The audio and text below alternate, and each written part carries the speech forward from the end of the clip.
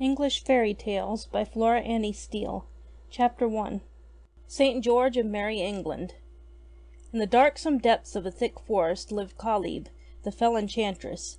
Terrible were her deeds, and few there were who had the hardihood to sound the brazen trumpet which hung over the iron gate that barred the way to the abode of witchcraft. Terrible were the deeds of Kalyb, but above all things she delighted in carrying off innocent newborn babes, and putting them to death. And this, doubtless, she meant to be the fate of the infant son of the Earl of Coventry, who long, long years ago was Lord High Steward of England. Certain is that this babe's father being absent, and his mother dying at his birth, the wicked Kalyb, with spells and charms, managed to steal the child from his careless nurses.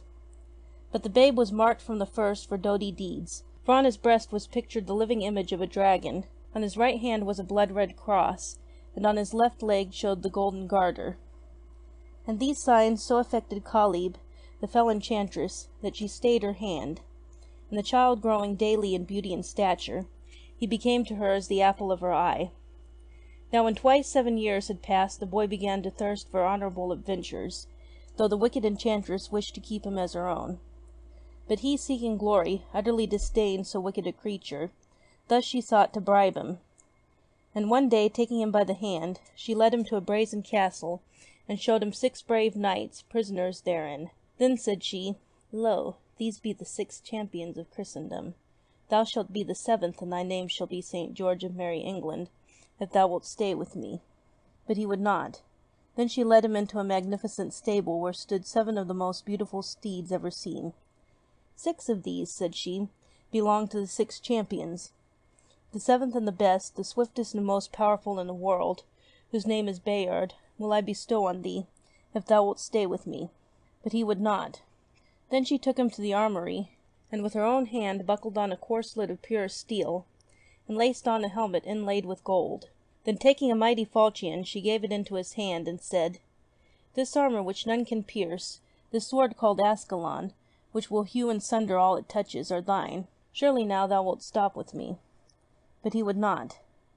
Then she bribed him with her own magic wand, thus giving him power over all things in that enchanted land, saying, Surely now thou wilt remain here.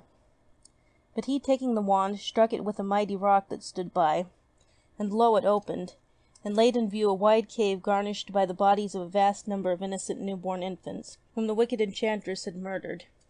Thus, using her power, he bade the sorceress lead the way into the place of horror, and when she had entered, he raised the magic wand yet again, and smote the rock, and lo, it closed forever, and the sorceress was left to bellow forth her lamentable complaints to senseless stones.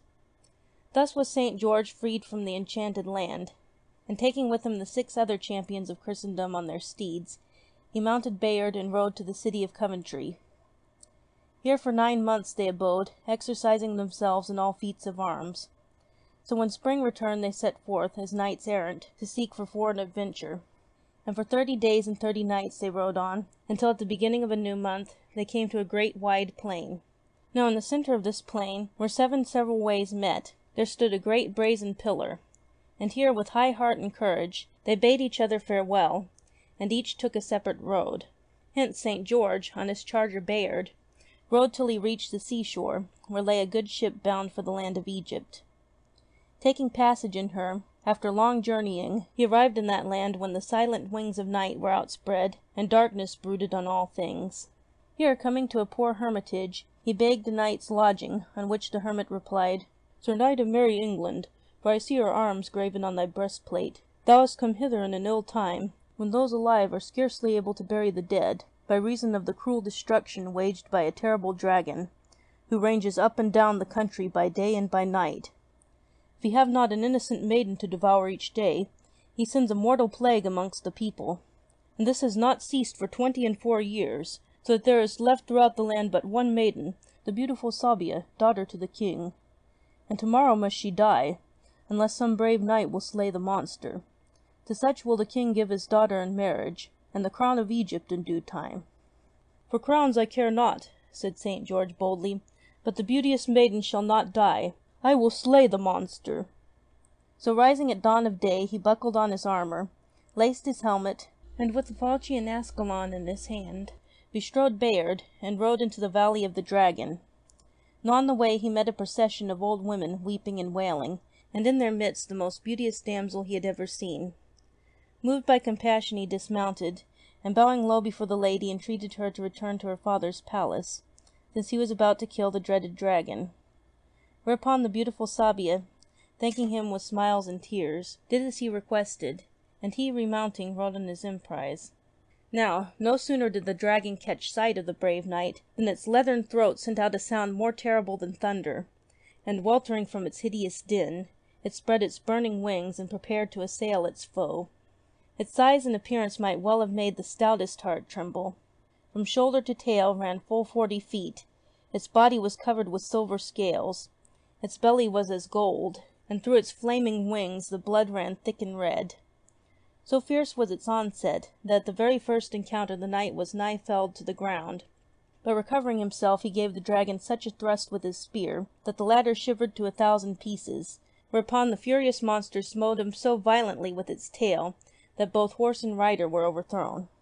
Now by great good chance St. George was flung under the shade of a flowering orange tree, whose fragrance hath this virtue in it, that no poisonous beast dare come within the compass of its branches.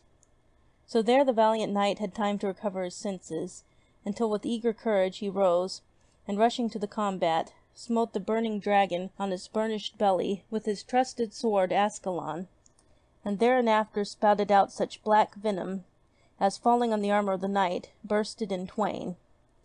And ill might it have fared with St. George of Merrie England, but for the orange tree, which once again gave him shelter under its branches, where, seeing the issue of the fight was in the hands of the Most High, he knelt and prayed that such strength of body should be given him as would enable him to prevail.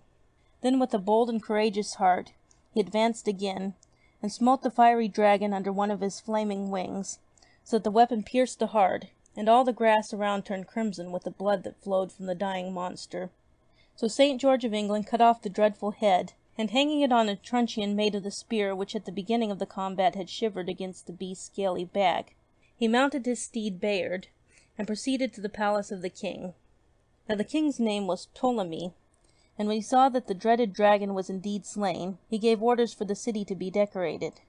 And he sent a golden chariot with wheels of ebony and cushions of silk to bring St. George to the palace, and commanded 100 nobles dressed in crimson velvet, and mounted on milk-white steeds richly caparisoned, to escort him thither with all honour, while musicians walked before and after, filling the air with sweetest sounds.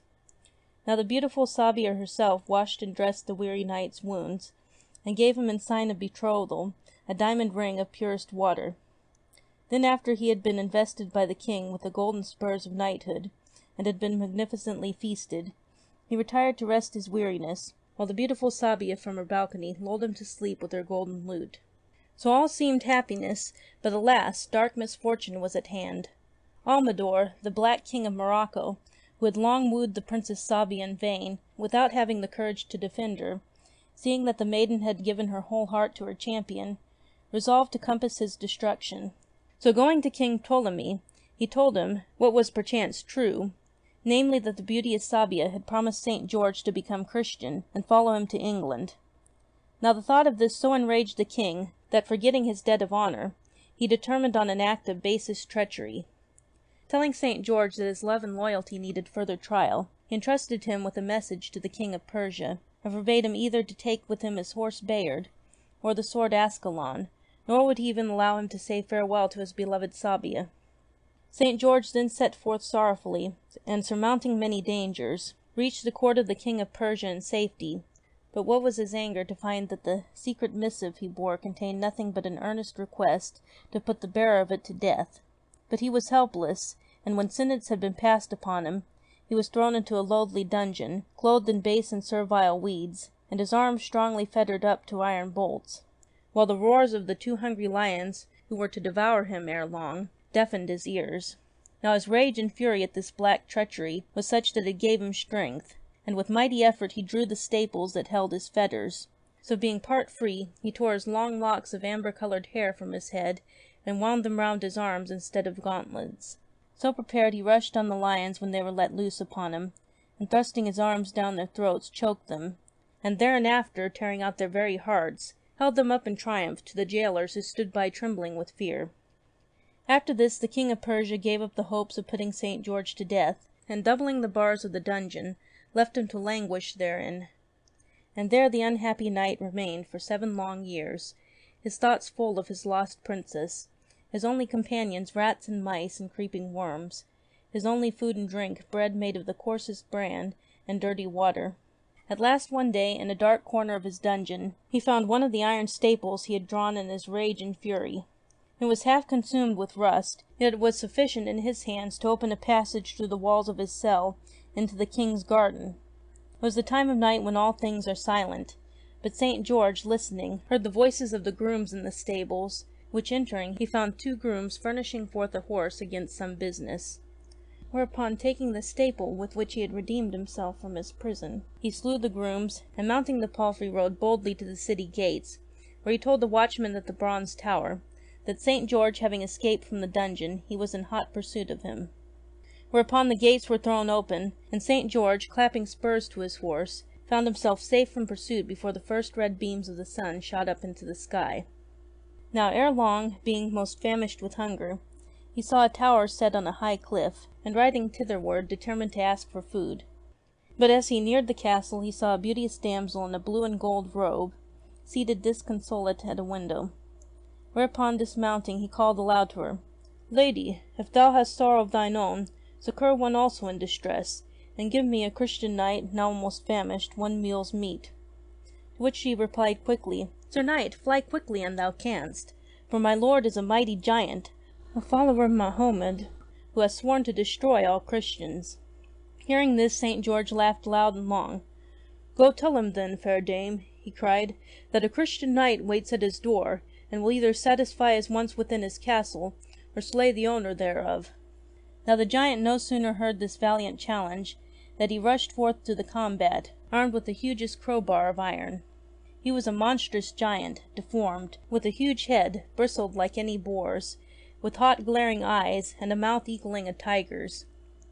At first sight of him St. George gave himself up for lost, not so much for fear, but for hunger and faintness of body. Still commending himself to the Most High, he also rushed to the combat with such poor arms as he had, and with many a regret for the loss of his magic sword Ascalon. So they fought till noon, when just as the champion's strength was nigh finished, the giant stumbled on the root of a tree, and St. George, taking his chance, ran him through the midrib, so that he gasped and died. After which St. George entered the tower, whereat the beautiful lady, freed from her terrible lord, set before him all manner of delicacies and pure wine, with which he sufficed his hunger, rested his weary body, and refreshed his horse.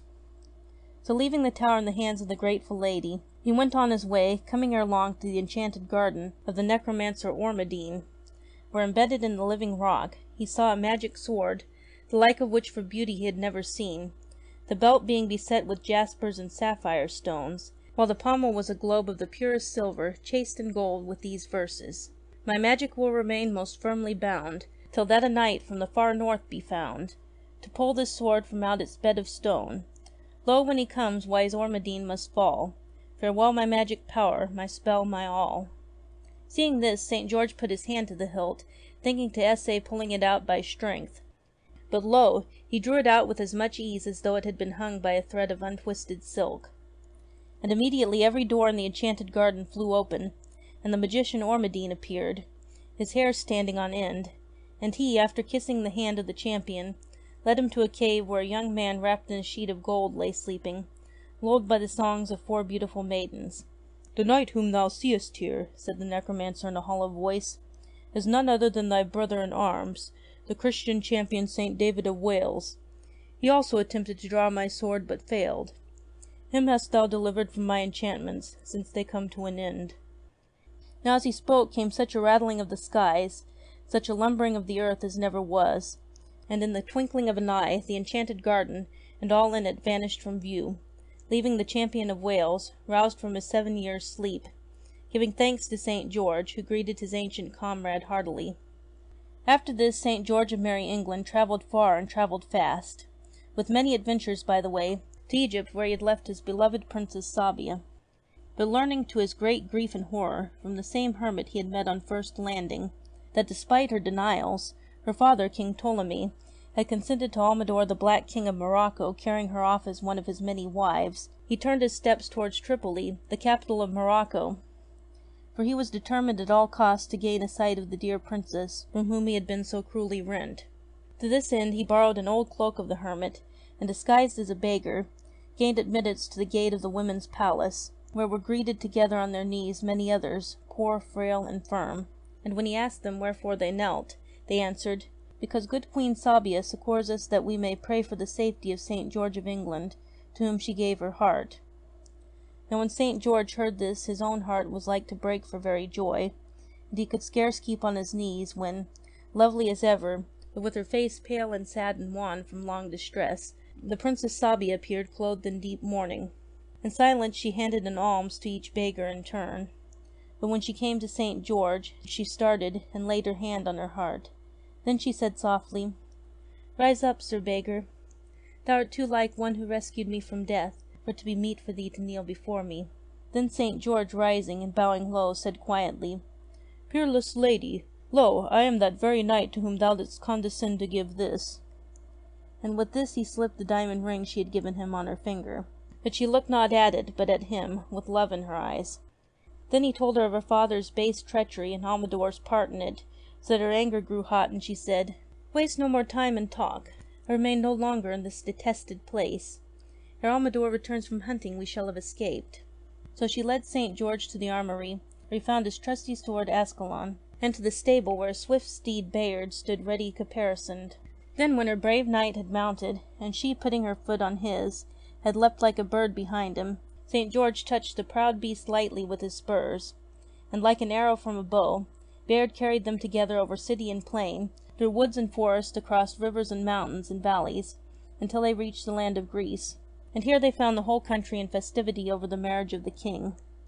Now amongst other entertainments was a grand tournament, the news of which had spread through the world, and to it had come all the other 6 champions of Christendom. So St. George arriving made the 7th. And many of the champions had with them the fair lady they had rescued. St. Denis of France brought the beautiful Eglantine, St. James of Spain sweet Celestine, while noble Rosalind accompanied St. Anthony of Italy. St. David of Wales, after a 7 years' sleep, came full of eager desire for adventure. St. Patrick of Ireland, ever courteous, brought all the 6 swan princesses, who in gratitude had been seeking their deliverer St. Andrew of Scotland, since he, leaving all worldly things, had chosen to fight for the faith. So all these brave knights and fair ladies joined in the joyful jousting, and each of the 7 champions was in turn chief challenger for a day. Now in the midst of all the merriment appeared 100 heralds from 100 different parts of the Paynim world, declaring war to the death against all Christians. Whereupon the 7 champions agreed that each should return to his native land, to place his dearest lady in safety, and gather together an army, and that 6 months later they should meet, and, joining as one legion, go forth to fight for Christendom. And this was done. So having chosen St. George as chief general, they marched on Tripoli with the cry, "For Christendom we fight, for Christendom we die." Here the wicked Almidor fell in single combat with St. George, to the great delight of his subjects, who begged the champion to be king in his stead. To this he consented, and after he was crowned, the Christian host went on towards Egypt, where King Ptolemy, in despair of vanquishing such stalwart knights, threw himself down from the battlements of the palace and was killed. Whereupon, in recognition of the chivalry and courtesy of the Christian champions, the nobles offered the crown to one of their number, and they with acclaim chose St. George of Merrie, England. Thence the Christian host journeyed to Persia, where a fearsome battle raged for 7 days, during which 200,000 pagans were slain, besides many who were drowned in attempting to escape. Thus they were compelled to yield, the emperor himself happening into the hands of St. George, and 6 other viceroys into the hands of the 6 other champions. And these were most mercifully and honorably entreated, after they had promised to govern Persia after Christian rules. Now the emperor, having a heart fraught with despite and tyranny, conspired against them, and engaged a wicked wizard named Osmond, to so beguile 6 of the champions that they gave up fighting, and lived an easy slothful life. But St. George would not be beguiled, neither would he consent to the enchantment of his brothers, and he so roused them that they neither sheathed their swords, nor unlocked their armour, till the wicked emperor and his viceroys were thrown into that very dungeon in which St. George had languished for 7 long years. Whereupon St. George took upon himself the government of Persia, and gave the 6 other champions the 6 vice-royalties. So attired in a beautiful green robe, richly embroidered, over which was flung a scarlet mantle, bordered with white fur, and decorated with ornaments of pure gold, he took his seat on the throne, which was supported by elephants of translucent alabaster. And the heralds at arms, amid the shouting of the people, cried, "Long live St. George of Merrie England, Emperor of Morocco, King of Egypt, and Sultan of Persia." And after he had established good and just laws to such effect that innumerable companies of pagans flocked to become Christians, St. George, leaving the government in the hands of his trusted counsellors, took truce with the world and returned to England, where at Coventry he lived for many years with the Egyptian Princess Sabia, who bore him 3 stalwart sons. So here endeth the tale of St. George of Merrie England, first and greatest of the 7 champions. End of Chapter 1.